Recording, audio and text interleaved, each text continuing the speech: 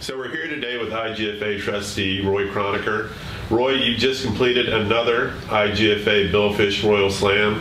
For those of you that don't know what that comprises, you've got to catch an Atlantic and Pacific blue marlin, an Atlantic and a Pacific sailfish, a black marlin, a striped marlin, a white marlin, a swordfish, and any species of spearfish. Now you can do this throughout the course of your lifetime, but today's a very special day, and your recent slam is more so because you accomplished it on fly. And you did it with IGFA compliant fly tackle, which means you use no more than 20-pound class tippet and a shock tippet of no more than 1 foot. This is something that only 4 people have done in history, and now you've just accomplished this 3 times. You're the only person to do this more than 1 time. Tell me how that feels. Feels pretty good. It takes a long time to get it done, but I think when that last black marlin came to the boat, that was sort of a big hooray for everybody. I mean, did it, you started this quest, you got one, and what made you want to go after multiples? Yeah, it's just a challenge. I think the achievement of being able to travel the world and be able to find the right crews, be able to find the right fisheries, find the right time, is all sort of the technical side of it that you've got to really do some studying and plan well in advance to be able to get it done. I mean, it's a supreme challenge for sure, and I want to talk about the crews and how you line that up later on. But before you start out to go down a quest, to get an IGFA Billfish Royal Slam on fly, I mean, you don't just pick up a fly rod and say, I'm going to do this. Obviously, you got into bill fishing on fly. Tell me a little bit about that evolution. What drew you to that? When did this take place? What did you start fishing for? When I moved to Naples in '89, I was at a dinner one night, and I met a young man who I thought I had pretty much done most of the fishing I wanted to fish, light tackle, heavy tackle. I've done a lot of it. And he asked me, he said, have you ever caught a billfish on fly? And I said, no. And next thing you know, we were down East Harris fishing, I think, with Brad Simons and Scotty Kerrigan in those days. And the very first Atlantic sail I caught was a rush that I just never had before, and that was it. And that sort of just, from then on, all I wanted to do was pick up a fly rod. Watching a billfish come up and just woof a fly right behind the boat. Well, it's about the bite, but it's also, about the control and about what you can do with the fly rod compared to general tackle. Yeah, yeah. So, when you started doing this was kind of like the early days for bill fishing on fly, wasn't it? Oh, yeah. There was very few people around who were even touching the fly rod and knew what it was on saltwater. Yeah. Do you think that the tactics and the gear have changed significantly since you started doing this to where we are right now? I mean, absolutely. Back in '90 through the '90s, we did a lot of fishing in Mexico and down in Venezuela, obviously for whites and spears. Our goal was always to get a blue marlin, and we were never able to accomplish it. And the blues just would rip your equipment. You just could not, you couldn't get past the bite. What was the limiting factor? Was it the rod, the reel, both? As it turns out, as time progressed, we figured out it is not only the reel but the rod. You can have a good angler, but if you don't have the right equipment, which now has been developed over the years, it's changed tremendously. Yeah. And it's not that it's made it easier, but it's made it so that you can accomplish the task. Right. Yeah. So, these species that you have to go after for a Billfish Royal Slam, they're not in one geographic location. They're all over the world. Tell me about your process of how you decided which locations to go to for specific species, and which teams you allied yourself with to accomplish this, because it seems to me like picking the right spots that's going to maximize your chance for a given species is paramount, but then finding the right crew to be able to accomplish something on fly. And there's not a lot of people that are doing this stuff around the world for fly, in comparison to conventional fishing. So talk to me a little bit about that. 10 years ago, there were very few crews and boats around, I think, that were really dedicated to the fly fishing and billfish. There are a few more than there were 10 years ago. My quest became, quite frankly, I watched Marty Orostegui catch that, or heard about him catch a good friend, caught that first swordfish on fly, and that became a challenge.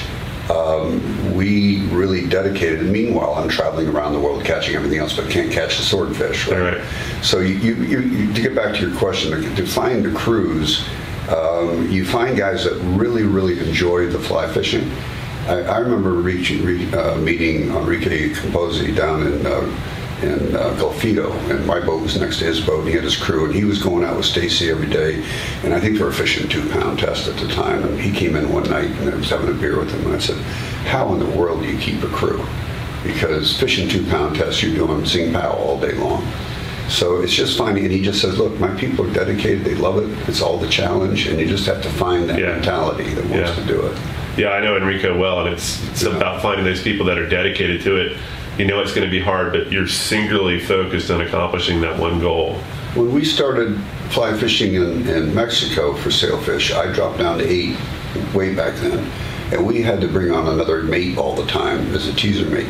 And 90% of our boat would see us tied 8-pound tippet. And I said, what are you doing? And we tell him, and he said, not with me, you're not. And they turn around and walk off and go down the dock. So it was hard to find people to be able to. Yeah, they want to be able to say at the end of the day they caught some fish. Yeah, they want the numbers. Yeah. So just go over a few of the people that you fish with, during these multiple quests. One of the things that I want this interview to do is hopefully inspire people, but also to give people some information on where they might want to target these different species, and in these locations, who are people that you've used to help you accomplish this goal. I really started probably after Mexico. We moved down to La Guaira and Venezuela, and I fished with Bubba and Jimmy Grant. I don't remember if I fished with Chip when he was down there. I think I did. Chip Schaefer. Yeah. But I did a lot of fishing with Bubba, and they were very interested in the fly game. It was new. We spent a lot of time out on the water. We were primarily targeting blue marlin, and was never really successful. Starting in Venezuela, Bubba and the guys down there, we'd go 3-4 trips a year, and specifically white marlin, blue marlin, and had a lot of fun. We ended up never catching a blue down there. And one day I ran into Jake Jordan, and I went down with Jake to down to Costa Rica, and we went out on the dragonfly. And I really went to him as a coach because I've been trying this thing about the blues more specifically, and he just wasn't able to get it done. We get out there, and right away, first 10 minutes of sunshine, there's blues in the lake. The fish are there. And the fish are there, and I'm hooked up. And I popped the first 3 or 4 off. And you're using 20, I assume? I'm using 20, and I'm using Jake's equipment, as a matter of fact. And Jake's looking at me going, shaking his head, you just don't pop them off. It just doesn't happen. And he went over in the corner, in the opposite corner, in the transom, and got down on his haunches, and I tossed to a blue, came up, it was probably 150, 200 pounds. And within 2 seconds, it popped off. And he came up and Jake grabbed my left arm and he threw it behind my back like an arm wrench. And he said, now, the next fish that comes up, I'm going to do this to your arm and you're going to cast one-handed. And I looked at him and okay. So next fish came up. We tossed the fly, cast, fish is on, he's jumping, we're good. We caught the fly, caught the fish, released it. It was my first blue marlin. And what was happening was, by fishing sailfish for 10 or 15 years, we always never had drag on our reels. We just used our hand just on the edge of the rim. And it was just a light touch. Right. But that light touch was just enough friction. Oh, yeah. When you get a blue that's just charging and then he runs out, then it just boom. Yeah, you can do that light touch on a sailfish, but you got a blue marlin, it's a Ferrari that feels the steel and just starts lighting up the water, Different animal. Yeah. Different animal. So once we got past that barrier, that made things a lot easier. So I fished with Jake and his crew on the Dragonfly for 4 or 5 seasons, maybe 6 seasons, practicing on blues. Ended up trying this thing with the swordfish, which is a long, arduous excursion, but finally captured one. And then that's when it came to a point where the light came on and said, I can really get this done. We can do this. We just need to find the right guys. The second hardest fish for me was the Atlantic blue marlin. As you're fishing the Caribbean, and it's much rougher. Yeah. And it's much tougher to stay on your feet and not jerk the rod around and be able to handle the equipment appropriately so that you don't break them off. I think that's probably the other part of it. So we had, for Pacific Blue, we had the fishing down in with Jake Jordan and the Dragonfly. I had to go for spearfish, and I went and fished with one captain in Kona, and I ended up picking up another crew, Kevin McEnroe, on the Northern Lights. It seems like Kona is a place where people go for spearfish. I mean, there are 4 species found worldwide. You've got longbill, shortbill, which is what you're fishing for in Kona. You've got round scale spearfish in the Atlantic. You've got Mediterranean spearfish. But it seems like people really gravitate to Kona because spearfish are probably one of the rarest of all the billfishes. But it seems like, you know, they do have a really good fishery in a season where you can actively target them in Kona. Yeah, you can, and not easily. A lot of people go and spend a week and come back empty-handed. Yeah. I mean, they're a very finicky fish to catch. Now, speaking of the finicky, do you find that any one of these species, and we'll take swordfish out of it for right now because I want to dive a little bit more into that in a minute, but in terms of the marlin and the sealfish, or spearfish and sailfish, is there any species that's trickier to tease and get you in a position where you're able to present a fly and get a bite? Well, the easy part of that answer is the blues will charge and eat. And you know which way they're going to eat, and you know they're going to come in, and you know generally they're going to come down around, and then they're going to come back up and take the fly sideways, and it's a perfect bite. The spearfish are trickier. They hang back. Sometimes you get an aggressive one, but they generally are much more tentative fish, and you have to really use a streamer generally than a popper. Right. You have to get down in the water column. The next one I would tell you is the black marlin. And the black marlin, I just came back from Exmouth in March. We caught 6 on fly there, 1 on 8. Blacks are crazy. They'll come back and they'll follow our teaser for miles. And like I fish with Eddie Lawler now out of Exmouth and his crew. But the black marlin will follow and follow and follow, and you just can't get them to tease, you can't get them to do anything, and then occasionally they'll light up and do it. So it's a whole different deal. So from that perspective, I would say your black and then probably your spearfish are the most difficult. Yeah. Right. Yeah, that Exmouth fishery is really special over there. I did some tagging over there a few years ago, but they've got a little bit of everything over there. They've got blues, they've got blacks of the right size, if you want to do the fly thing. I mean, they're not tiny, but they're not monsters. They've got striped marlin, they've got a swordfish fishery now. It's just a really, really cool place. Yeah. It's one of the places I'd go back to again. And I just saw the post recently on the swordfish, which got me geared up because I got a note from Eddie Lawler, and he said, your next trip we're going to have to do 24 hours. Well, let's talk about the swordfish a little bit. That is something very, very, very few people have done on fly. And you've caught more on fly than anybody else now. I'm not asking you to divulge any super top secrets if you don't want to, but do you want to talk a little bit about your program and kind of maybe some of the things you've learned in doing this? Not to put you on the spot or anything like that, but... Swordfish are a very unusual animal. They feed differently. They use that bill continuously. So when our teaser man is bringing that Panama strip up, which has a light on it, and that fish is just doing this all the time, and you can feel it tap, tap, tap, tap, tap, tap, tap. And once in a while they'll grab it. But they're tasting it, they're feeling it, they're actually using it much more than a regular billfish, like a marlin or a sailfish, or any of the other species. The trickiest thing is to be able to tease up a fish from, we're running our teasers at, and I'll tell you, probably 120 feet deep. And that's enough with a light on it to bring fish up from 300-400 feet deep. But also the other side of that story is we generally, almost 90% of the time, see pups, smaller fish. Now, is this teaser in a downrigger clip, or? Yeah. Okay. Yeah. Okay, so it's the only way to keep it down. So tap, tap, tap. And if he grabs it, it comes out of the clip, and then... when he hits it hard enough, you'll hear that rod that's in the rod holder, it'll bang. Okay. And then it's a matter of just as that teaser is coming up as you're pulling. That's how you're able to make that conversion. Yeah. So he's coming up with that teaser, and then... But it's a blind cast. Yeah. No, it's dark at the end of the day. It's all timing. It's talking to each other. It's the teaser guy constantly telling you what he's feeling. And as you get closer, somebody's got to make the call. It's generally me, because I'm on the deck and can see as close as I can in the zone. It's interesting. It became so difficult. There are stretches that you run 13, 14 days and never get a bite, and you feel like you're just wasting your time, and you just can't get it. I've spent a lot of time on the phone with Jeremy Block in Kenya, and Jeremy's caught. Well, he's got holds the 2 world records to date, along with Faoud. I think has still got 1. I think so, yeah. And so those are the 3, and they fish together.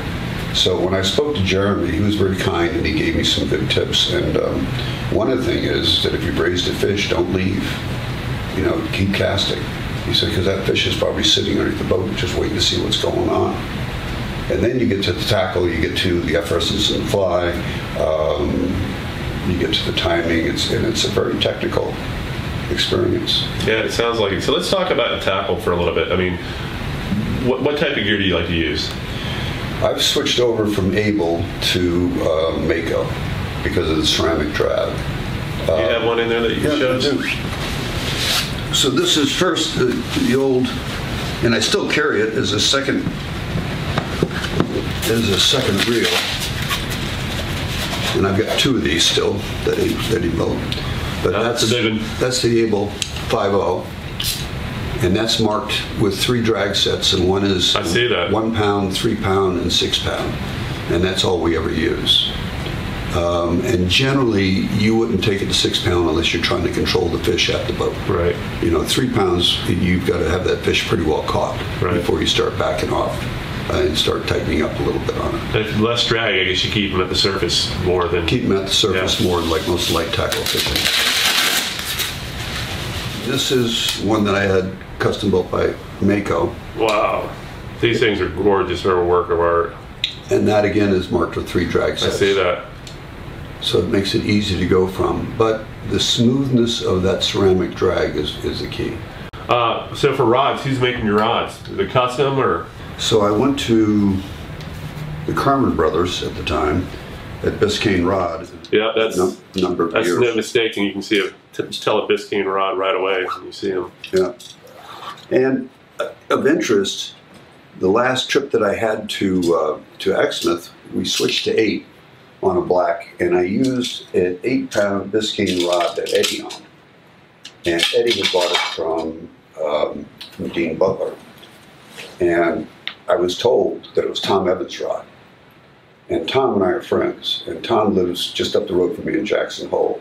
And Tom's I didn't know you guys were that close. Oh, yeah. So, and Tom's a bear. And I told him, I said, if I catch an 8 pound record using Tom Evans' old rod, I said, I'll never be able to turn it in.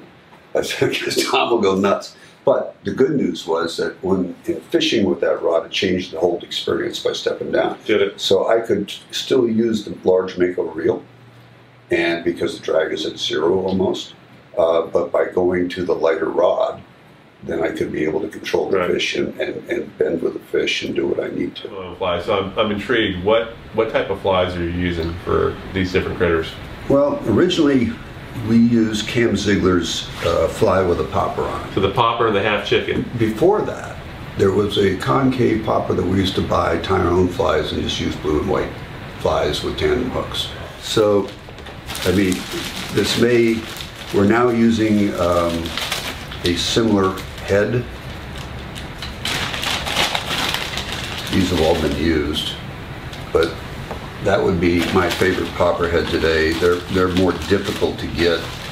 What we're getting more of today, and I don't tie my own flies, by the way, but Jake Jordan does these with me. I don't particularly care for the foam popper, only in the fact that it just doesn't give the splash. Push water, right? You know, but the fly has got a lot of body to it. Right.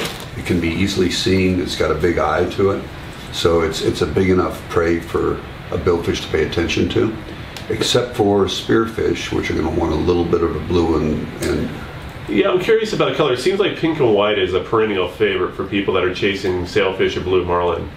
Pink or white, blue and white. Yeah. Either one seems to work. You know, if I was fishing lures, I'd want all black. Yeah. You know, it's just the way it is.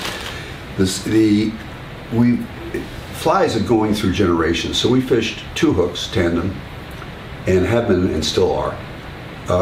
We're experimenting now with a single hook rig. We're finding out that a lot of times you get with a tandem hook, the bill would get between the wire, between the two hooks, and hit it. Sometimes you come back with a wire that looks like it's been hit at 90 degrees because it's been smacked and whatever it was is foul hooking and or just a miss. It won't seat. You know, I can't get to it. So we're going into single hook rigs and trying those. We're getting some pretty good results. These are the ones that we've been using for our swordfish. I don't know if I've got theirs. These are all double hook rigs, I believe. No. So that's the most recent one that we've done, and that's a single hook rig. This is the latest evolution right here. Yeah. And this is another single hook, so this is double. That's got one uptight and then a trailer hook. And all of this is efflorescence. Is that right? Yeah. So part of the trick is to be able to keep light on this and before you toss it. And there's a whole setup that has to be done. Some secrets I can tell you, yeah. so I'm not going to I got it. Because this one was too simple, but it's very effective. Now, this looks relatively light in terms of your shock here. What is this? Do you have any idea? That's probably 60, I'm guessing. Yeah, pretty light. Yeah. And it looks like you've got biminies at both ends. So you've got a bimini to, it looks like probably a Hufnagel to your shock, and then you've got a bimini at the other end so you can loop your fly in and out to your butt section. Yeah. Great connections there. Very cool. Well, I won't make you divulge any more secrets on your flies, but thanks for sharing those with us. Yeah, I mean, the poppers are getting hard to find. I'd like to do it. It's interesting. You can also, I mean, I went to a tackle store one day and there were a bunch of them. They had these flies that were actually made, I think at the time, in China. And they're just streamers. And we will at times pull those out because they've got big body and they're easy enough to use. I'm seeing more and more of these being used, you know, and from people that I know that billfish on fly, and from some records that I've seen, these flashy profile with a little bit of lead in the front to get it down. Tell me what you think about, you know, the surface light versus, you know, these kind of flies that are made for subsurface. I think there are times that you probably have to opt for, you know, a subsurface fly, but for you, what's your favorite? Well, favorite's the popper because you can actually,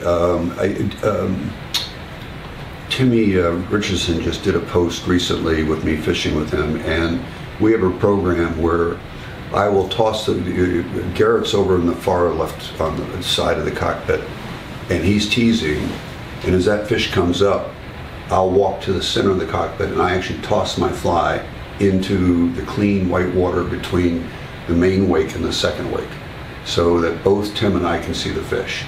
And especially if you're using streamers, but when you're using these, when you pop it, then we can both see the fish come up and bite. It makes it easier. Plus, we know the fish is looking for it because the teaser's gone. He's just looking for something to eat, and he's turning around. There are times you just can't get them to get up. They just won't. You know, you can't.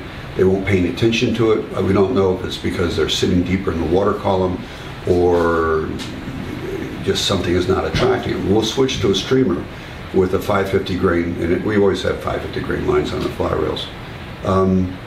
You get that fly down into the water column, 5-6 feet deep, and there's times when the fish just won't leave them alone. Yeah. Do you find that you have a better hookup percentage with a subsurface fly without the foam head, or vice versa? I don't really know that I notice much difference. I think it's just a matter of what the animal's going to eat it today.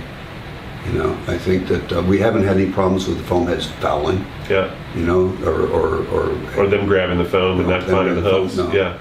We haven't seen any of that. It's just a matter of whether or not they're seeing the fly. You know, and are they eating? That's always the case. It's always the case. If they're not eating, doesn't matter what you have. But you can take a box like this, and I mean, this box just came back from Australia.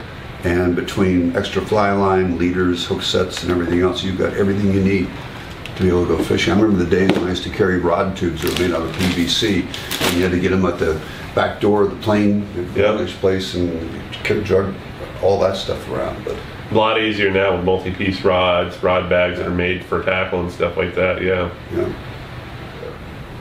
Well, the good thing about these guys, you know, when you're going out and doing the Royal Slam, that's all catch and release. So that's one good thing. So you are going to keep going on that pursuit. Oh yeah. I mean, fly fishing is. I love to do all kinds of fishing, but my first love is to pick up this bag and get on a plane and go. You know, just go catch another one. So I just saw on Facebook today a guy that we both know that made a post that said he wants to go out and get a Billfish Royal Slam on fly in a year. What advice would you give to anybody that's trying to get a Billfish Royal Slam on fly, whether it's in 1 year or over the course of 5 or 10 years? If you're going to try to do it in a year, you really just have to have the contacts. Yeah. And you have to know the time. You have to know, you know, what time to be where. You got to have a plan. And you have a plan, and then you got to be able to spend the time. So you just can't go fly halfway across the world and expect to go do it in 3 days. I mean, you better be booking 7 to 10 days and hope that you do it, you know. So it's kind of gotten addicted to you. Oh yeah. Yeah. It's a bunch of fun. For all the good reasons. Now, if you had to pick one of these fish to fish for on fly, do you have a particular favorite, or they're all cool in their own way? Or I still love blue marlin.